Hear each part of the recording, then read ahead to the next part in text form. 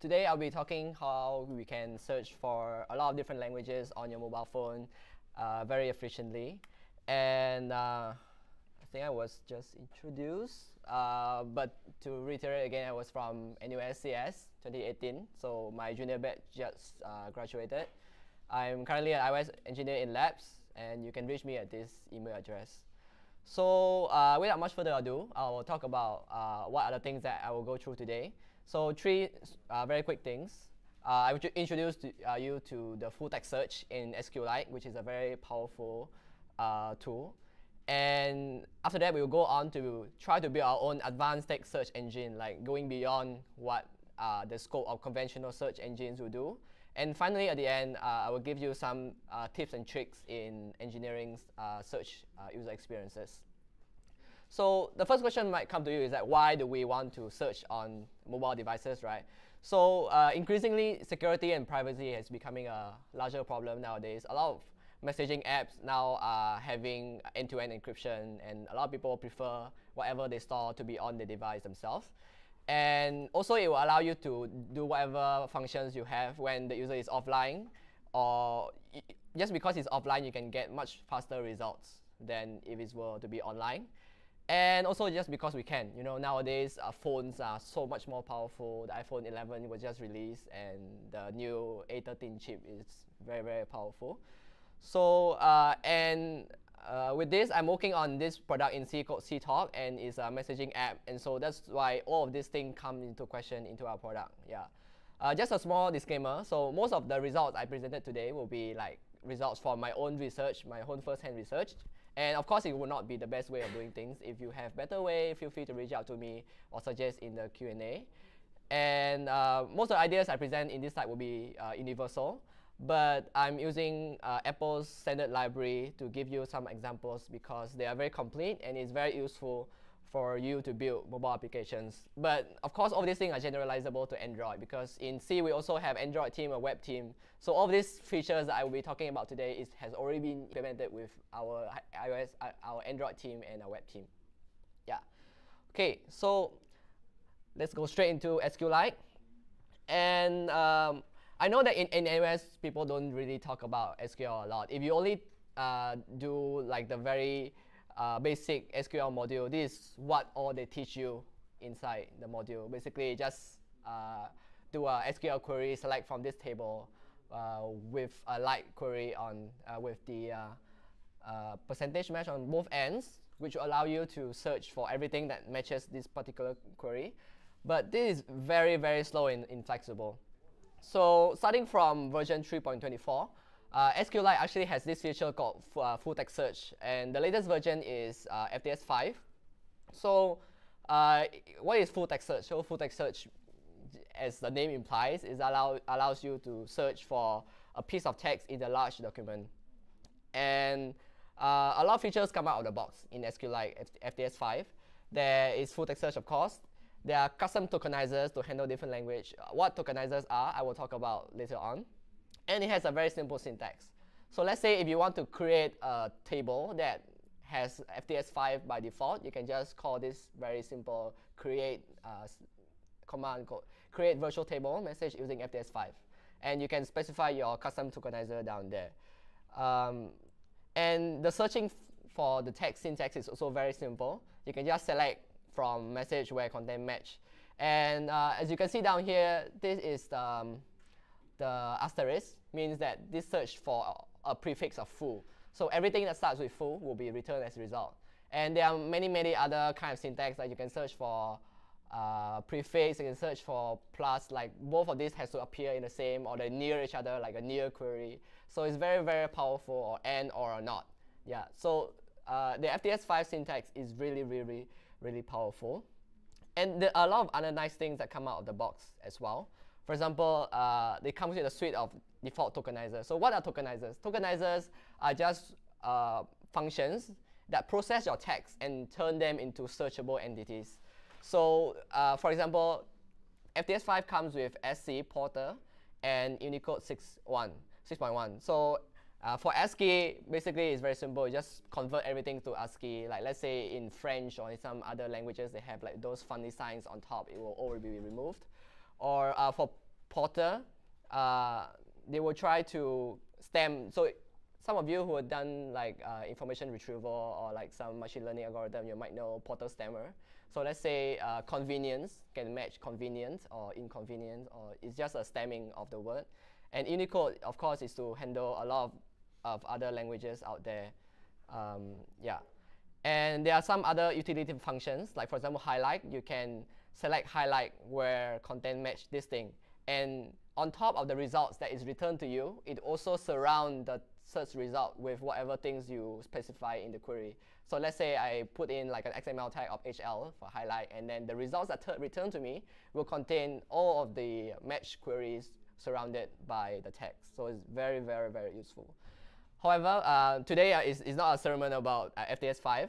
So we will just talk about its benefits and also trade-offs. So what are problems with FTS5? So first thing first, so I'm an iOS developer, and the default SQLite version that's shipped with iOS does not support FTS5. So we need to add a custom version on top of that. And the other problem is that the only data type that is allowed is text. So if you go back to a few slides here, in the create virtual table, if you know the SQL syntax, usually we have to specify what is a data type, like an integer or string. But over here, we are not allowed to specify anything. Why? Because the only supported data type is text. So sometimes if you want to sort by timestamp or sort by some other arbitrary ranking, it can be very, very difficult to do so. And other language, for example, let's say the default Unicode 6.1 tokenizer, surprisingly, that does not support Chinese or Japanese, because most of these things, they are, let's say here I have 你好世界, and then if I search for 世界, it actually doesn't give me anything down here, no match found. But if I search for 你好, it actually gives me the result. Why? Because it actually searched for the prefix over here, and because there's no space between these Chinese characters, so it recognizes this thing as one entire word. Yeah, so that's why it doesn't work. And for Vietnamese as well, like xin chào thế giới, like there are some characters that, for example, this one, when it translates this one, it will not match this one, because the E with the cap on top does not match with this E. But however, in Vietnamese, we usually consider these two as usual when we try to, it's similar when we try to search for these things. So it is not very powerful. Yeah, so here are the challenges that we face in having FTS5, but it doesn't stop us there. There are a lot of cool things that we can do on top of FTS5. But before I talk about how we address these challenges, let's go into tokenizing a little bit more. So, okay, what is tokenizing? I only went through briefly, but tokenizing, let's say, how many tokens are there in this text? Can anyone tell me? In this particular text, how many tokens are there? 9 or 10. So, yes, it's 9. So each one of this one is a token. How about this one? 10? It's actually 8, because the my token in the is token is repeated twice. So each of this one will regard them as similar. Yeah, because when we tokenize this string, we only mark what are the tokens that are present in this word and then where they are. So how do we split this thing into tokens? Do we simply do this? You know, you just split by a regular expression of string. So as all things goes, it's not so simple. So let's dig deeper into the problem. So what is a string, right? Has anyone been taught in school what a string is? Can anyone tell me what a string is? Array of characters. Actually, that's a smart answer, yeah. But because the real answer is that depends on which programming language or framework we are talking about. They have a very different set of definitions about string. So let's take a look at this string, okay? So what's the length of this string over here? And if you ask a lot of different language, they will give you, each of them will give you a different answer.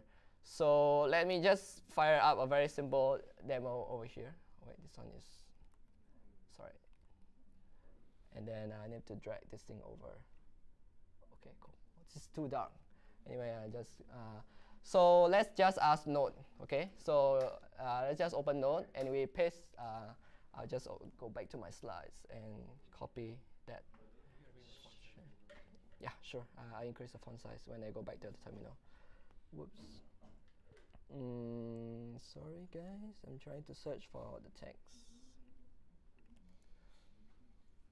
Okay, let's increase the font size a little bit. Is it big enough for everyone? Okay, let's try this one. Okay, when the moment I paste into the terminal, you see something fishy going on. So if I ask what is the length of this string, it will tell me 17. Yeah, for this string. And I wrote a very simple C program, string length.c, that just print out this thing. The terminal is also screwed up. Yeah. So very simple program, right? Declare a string, print the length, and then I just execute it, string length. Yeah, it returned me 31. Yeah, so very funny. Let's look at Java, okay? Let's look at Java string length. Okay, 17, same as our friend Dot. So final thing is Swift. So what does Swift say? So I just increase here font size a bit, and Swift says 7. Yeah, which is the correct answer if you look at it from a human perspective. There are 1, 2, 3, 4, 5, 6 characters in this token. So let's go back to our slides. Where is it? Yeah. So each of these language will give us a very, very different answer for each of this one. And for us, just nice, Swift gives us the correct answer, and I will use based on this thing for the rest of this talk. So why 7 and why other languages return different results? It's because Swift characters are grapheme clusters. So this is a very loaded term, but to think about it, a grapheme cluster is just basically a human perceived character. Yeah. For other languages, they might use a UTF-8 encoding, and then they will count some code points in, and for C, they will count the number of bytes. So it will give you a different result. Yeah. So let's go into try to decompose a string. 你好，我叫马英武。Tokenizingが好きです。Я люблю язык Swift.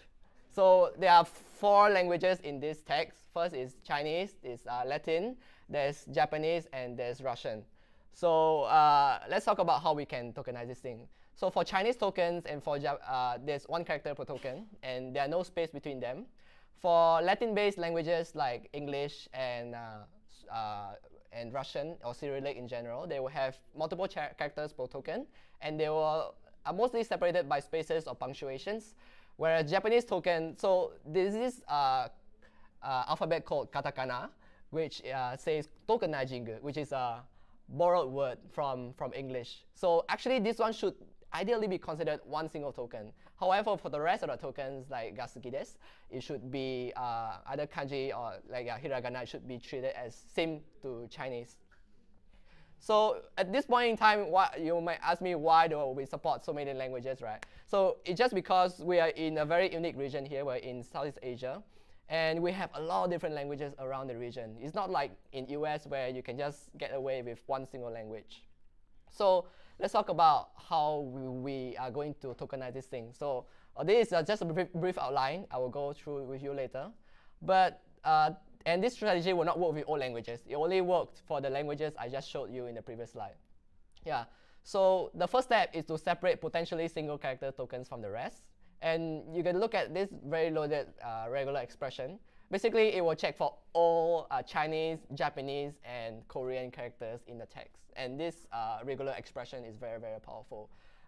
Basically, just check all these characters that belong in the Han, the Hiragana, Katakana, or Hangul group inside of the Unicode blocks.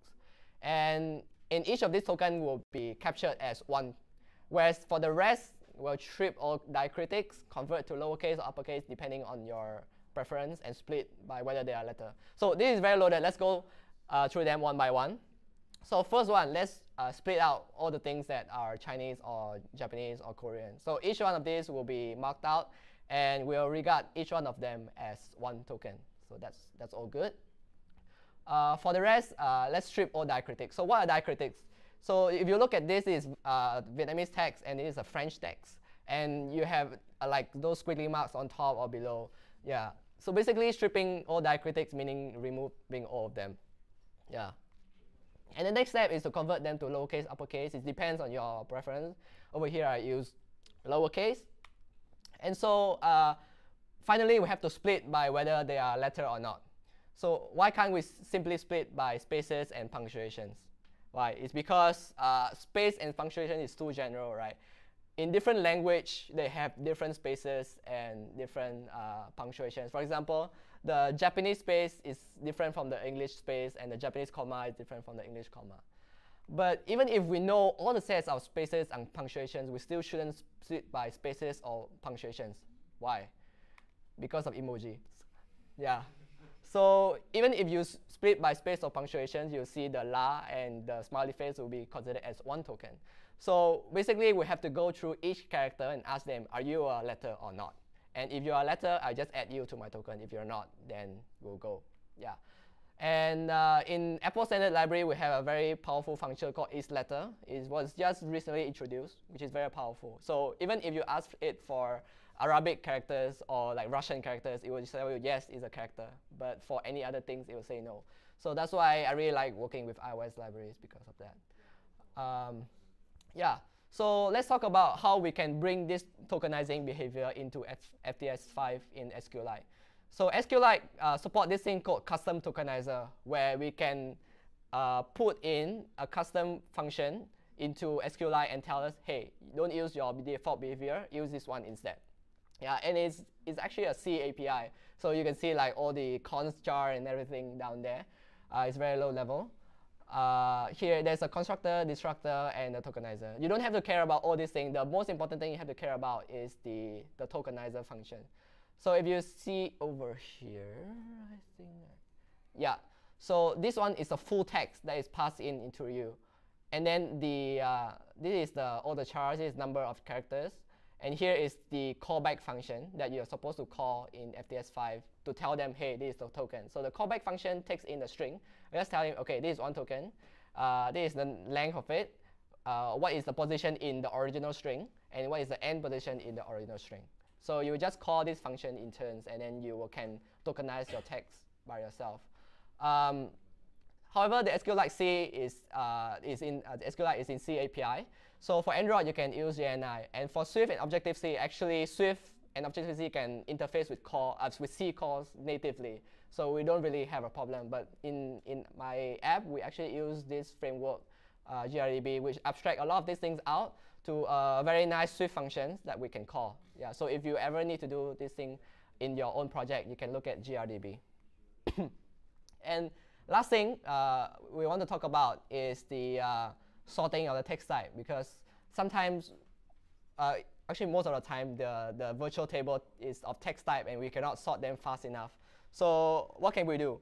So in FTS5, we have an extra function, extra feature called the external content table. And what it does is that it links your FTS5 virtual table with an ordinary SQL table. Yeah. And you can see here that you can create two tables together, and then you link them together using triggers. So every time you add one column to the external content table, it will also be indexed inside the FTS5 table. And they are linked together by this unique default column called row ID. So this one is not what we create, but it is created for us by default for SQLite. So these two things is how they know that, hey, these two columns are the same. Yeah. So having this external content table, you can finally query for your results. So this is usually what people will do. They will select from the external content table. It will join on the message table and where the row ID are equal, and we will search for the content where the content match the query. However, this is very, very slow. This is around 0.73 seconds for 100,000 matches of the query. That is very slow by our app standard. Imagine having to stop for 1 second before you receive your results. So actually, there's a better way of doing this. You have to force the index of the table. So here we're trying to sort all the messages using timestamp, because I want the latest message to be on top and the very old message to be below. So to force the index, you can just say index by this thing, and it's automatically 3 times faster. Yeah. So why is this so? In SQLite or in any other SQL language, you have this thing called the query plan. And you can pass in explain query plan followed by your query to ask it, hey, how are you going to perform this query? And it will tell you what are the steps it goes through to perform this query. So if you look at no index forcing, the query plan, it will scan the message table first, which is the virtual table. After scanning it, it will try to find everything that have the same row ID, and then it will construct a temporary B tree in memory to order the string. So it's very, very slow. However, if you force the index, it will sort on the external table first, and then it will do a subquery on the message table, and then it will return out the result. And that's why it's so much faster. In our research, we also do other optimizations, but we found out to be slower than this one, so that's why we didn't do it. Yeah. So yes, that's a lot of information about SQLite. I hope you remember this. If you don't, just talk to me sometimes if you want. Okay, let's move on to the second section of today, building a custom search engine.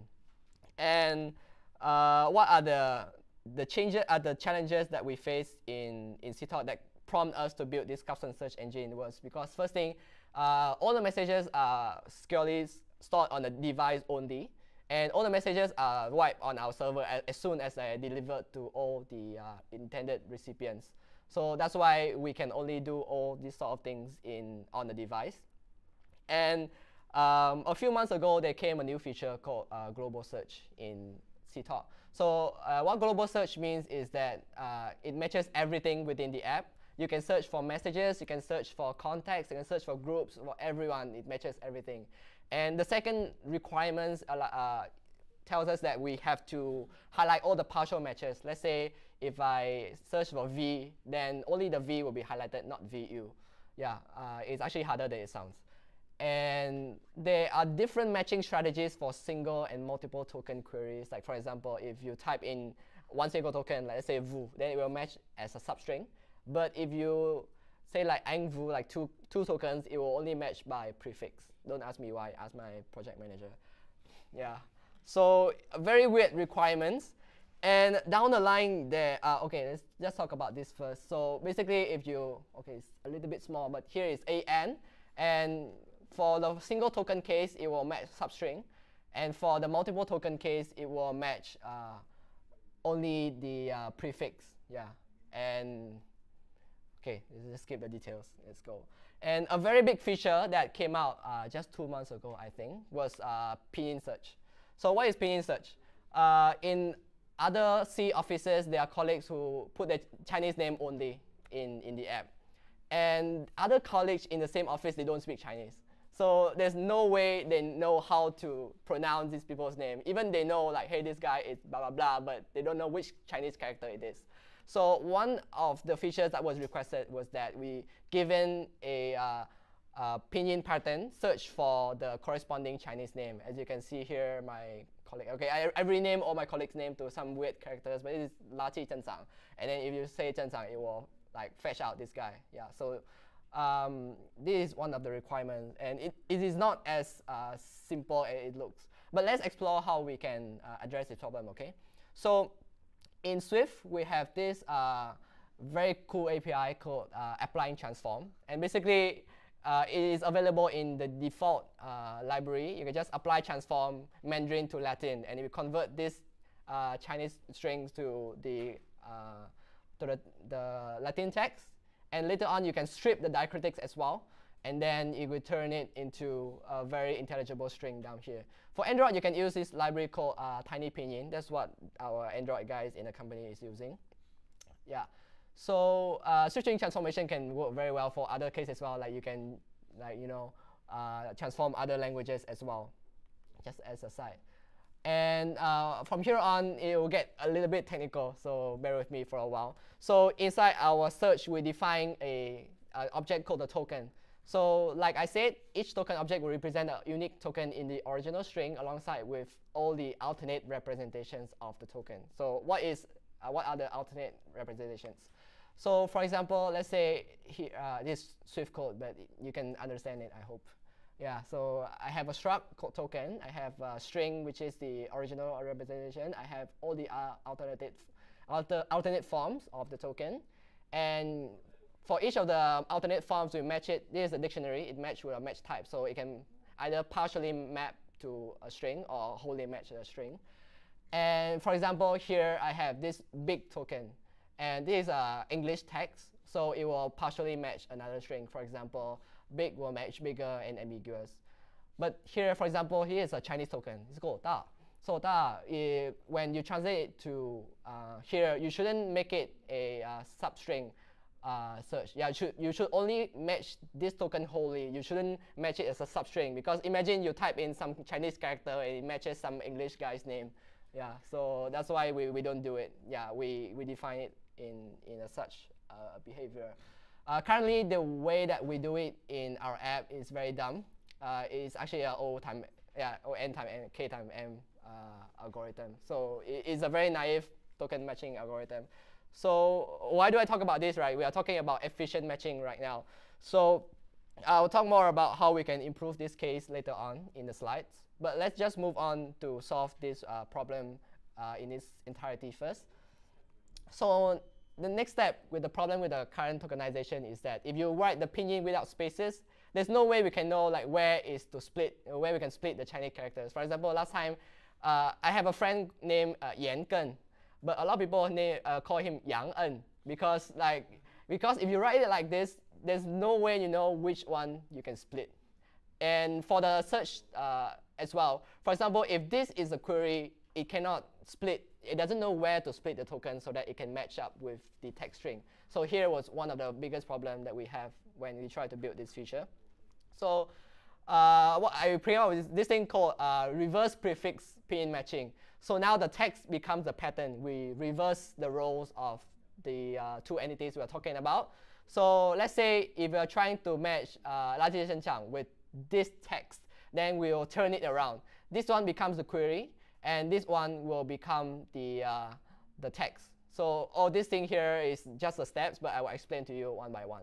Okay, so let's say this is now our text, and this is our query. We'll turn the first character into the Latin form first, and we found out that the prefix of these two match. So we chop up this one, and we recursively match it down to the last character. And when we end up into our base case, which is when the query string is empty, then we know that it is a match. Yeah, so this is how we do our reverse prefix pinyin matching. And similar to the previous one, it is very, very inefficient because let's say you have n text to match, each text has k Chinese token, and each string matching is OM as best. The best you can do is OM, then is ON times M times K, which is very, very inefficient. Yeah, so there are a few improvement strategies we have in mind, but as with all software engineering products, I have to ask my manager, I have to ask my product manager whether I have time to do all these things. It's like, oh, I'm gonna speed this up by like 1.25 times. Will you allow me to do it? It's like, no, we have other more important features. So here are just some suggestions. So first thing is that we built a tree that points each token to each of the nodes. So every time you fire up the search, we'll do the indexing in the background. Basically, we'll make a graph or like a tree that points each of the token to the intended matching participant, like the users inside the chat. So here, when you type in the query, you just walk through the tree, and then it will point to all of the matching candidates. So this is one, but it's very space consuming because the space is exponential on a very large database of usernames. Yeah. So another strategy is just to dump all of this into a SQLite database and let the database does it work. So yeah, this is one of the improvement strategies that we had. There are a few drawbacks to these strategies of doing things though. So bear in mind that sometimes if you want to translate a characters which had different pronunciations, then you cannot do it. So if you put this string into Swift, it will say 乐不起, which is wrong. This thing should be 了不起. Yeah. So that's one of the drawbacks. And another drawback is that it will assume Japanese names as Chinese names. So for example, is my favorite character is Conan, Detective Conan, if you watch, is Shinichi Kuro. But then in Chinese, it's Kong Teng Xin Yi. Yeah, so it's a different name. Yeah. And also, it was difficult to perform well on Japanese name with multiple pronunciation. For example, this one on the left is Yamada, but on the right is Tanaka. So the character over there, the window character, can be pronounced as ta or ta, depending on where it is in the string. So yeah, the best way is actually do not assume the pronunciations and tell the users to put in their actual like name there or an alternative Latin name into the database if possible. But otherwise, it's a very fun and challenging problem that we come up. So yeah, it can be really fun to do sometimes. All right. So with all of these O n times m times k algorithms, why not we try to improve our performance? So performance over here in school, you talk about a lot about like O n and how we can make it like as linear as possible, make it O1 as possible. But however, engineering is very different. So engineering, we are more concerned with UX, like how users perceive our search performance. It's not how the search is done actually in the code sometimes. So let's explore a few expectations that user might have when they perform a search operation. So first thing is that users nowadays are spoiled by speed and accuracy of Google. So they will expect the results to be among the top 5 of the return results very, very fast. And sometimes people would like to change the query over going to the next page. For example, if you cannot find what you need, you actually want to type in a different query. You actually don't scroll, find the next page. Or maybe I'm just different. And most people will not go beyond page 2. So there's a popular saying somewhere that says everything that lives on page 2 is dead. Yeah, no one goes there. No one goes to page 2. So these are a few expectations of search that we have observed. And actually, these are actually good for us because we can return our results early, right? If the users only expect the first top 5 to 10 results to be the best results, then we can always return them first. And then even if other results are required by the users, we can always perform all this thing in the background and report them later as the users scroll down lazily. Yeah, so that is how we can improve on this thing. Sorry. Let's talk about more aspects of UX of search. So in search, when the user first enters, we need to show something like an initial state. For an app like CTalk like us, we have to tell users, okay, what you can search for, right? So we usually show some illustration there that say, hey, these are the things you can look for. And search has to be very responsive, meaning that the moment that you type your query, the users expect your result to return within 0. For us, we base our research result on 0.5 seconds. Yeah. So we also have to indicate whether there are more results. Like for example, if there are more results at the bottom, or we are still trying to load for results, or empty state. Like if we cannot find anything, we need to show them that we cannot find anything. So I will introduce to you this thing called paginated search state. This is not anything that is specific, but you can implement this in any language. It's just a general idea of how I want to show you guys what we do in our app to improve our search result. So basically, we keep an array of the current results that we have right now. We have a Boolean flag saying whether we have more results. We have a Boolean flag to say whether we are performing a search. And we have only one function called fetch more results. Yeah. And basically, when you execute this one, whatever your search operation might be, it will try to execute that. And wherever there's a result, it will report immediately to the main UI. So basically, instead of walking through all the n entries of the text, you can just walk through until you find the first 5 entries in the text, and then you can report them onto the main queue. And then you can perform the rest of the search operations in background and report them when you are done with it. Yeah. So these are very, very technical. I guess I shall not go through them. So yeah, that's it for today. I hope I didn't go through all these things very, very fast. But now it's time for Q&A. So if you have any questions, I can address to you right now.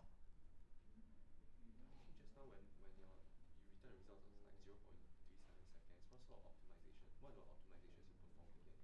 So let's go back there. So talking about the FTS5. So FTS5 is actually very, very very efficient already. The problem with this thing is that on top of the search results, we also want to sort them by a certain criteria. In this case, in my messaging app, I want to sort the messages by the timestamp. So because the timestamp is the text, I need to turn it into integer somehow, and that's why I need the external table. The improvement was very simple. Like I only forced the index on this thing.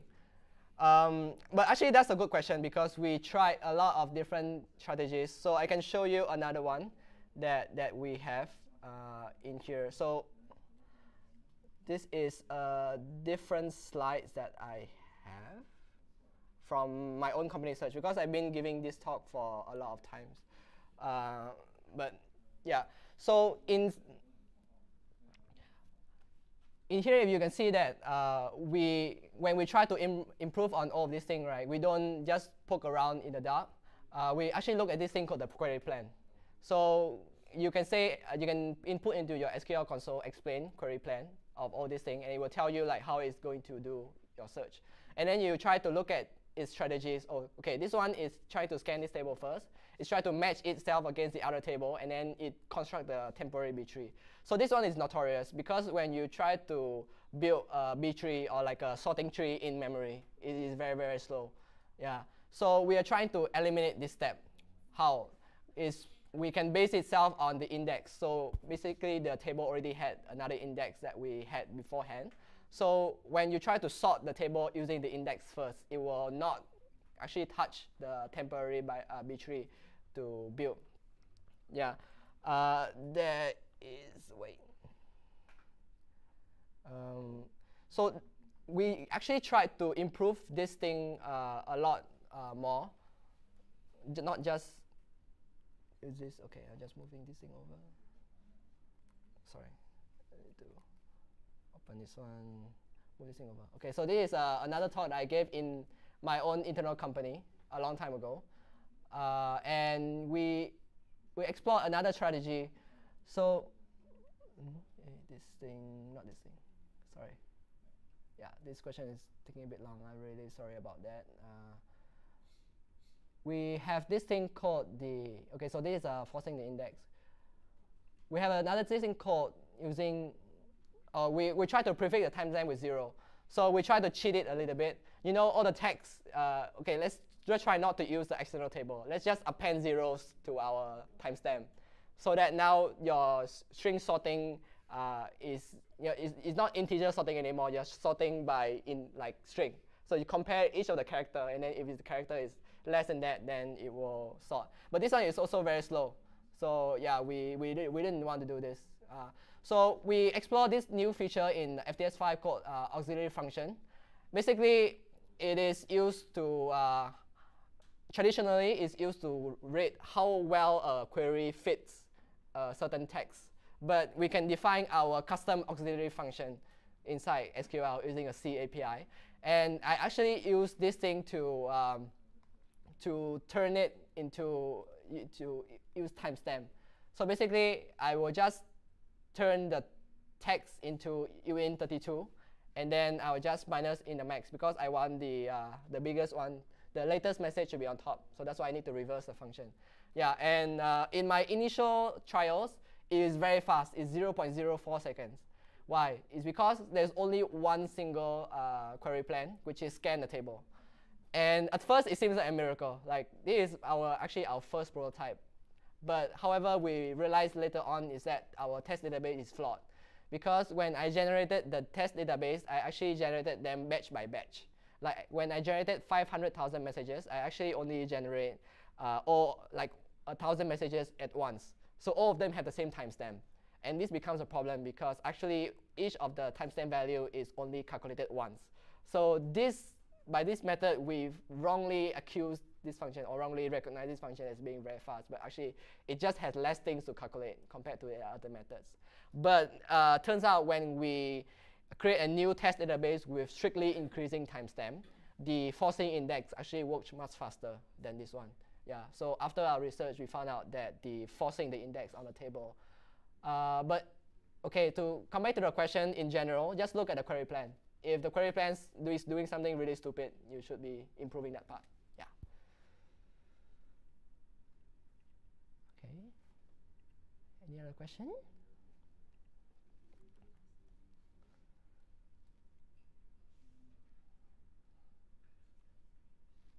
How many languages can you speak?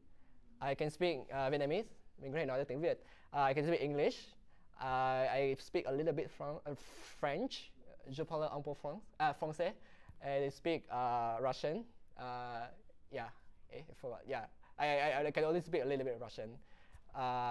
日本語が話せます。I can speak Japanese. 我会讲中文. Yeah, I guess it's 华语 or 中文. I don't know which one. But people, yeah. So I don't know. I cannot count. But yeah.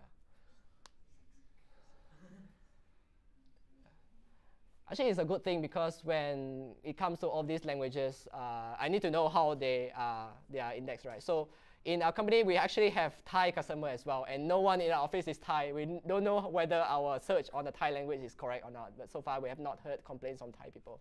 So I think it's okay. Yeah. Just nice to have a new Indian guy, and then we also have a Pakistani guy who happens to know Greek. So yeah. So basically, currently our search algorithm can work on most of these languages. Okay. Yeah. Yes. So when you type in a language like French that has accents, your search system just like ignores the accent?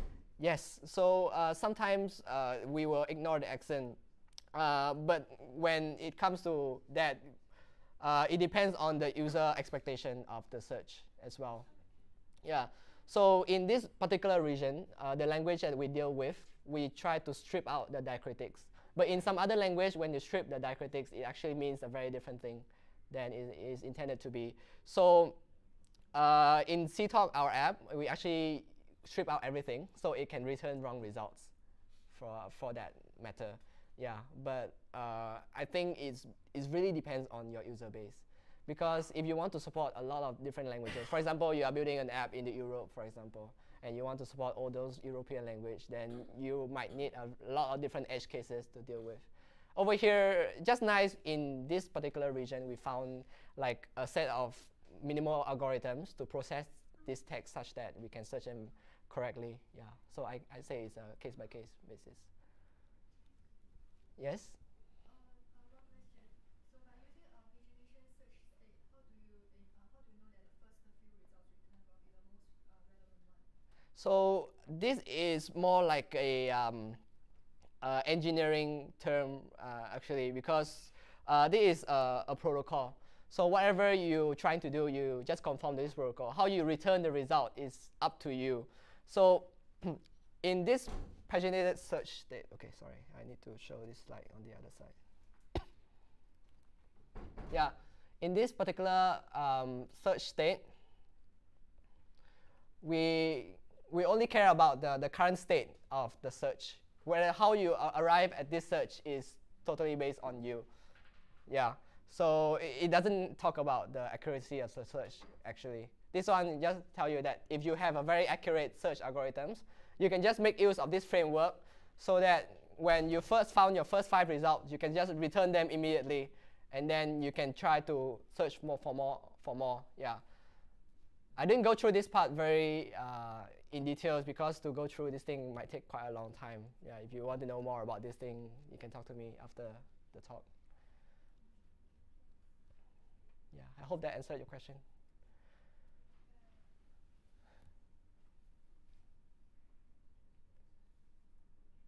All right, any more questions? No? So, okay, so thank you very much for coming today.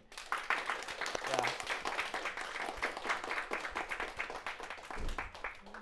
By the way, just a shameless plug, C is always hiring for interns or whatever. So just come up to me if you want. We need more of you. Yeah. My team is entirely NUS, by the way, so don't be afraid. What?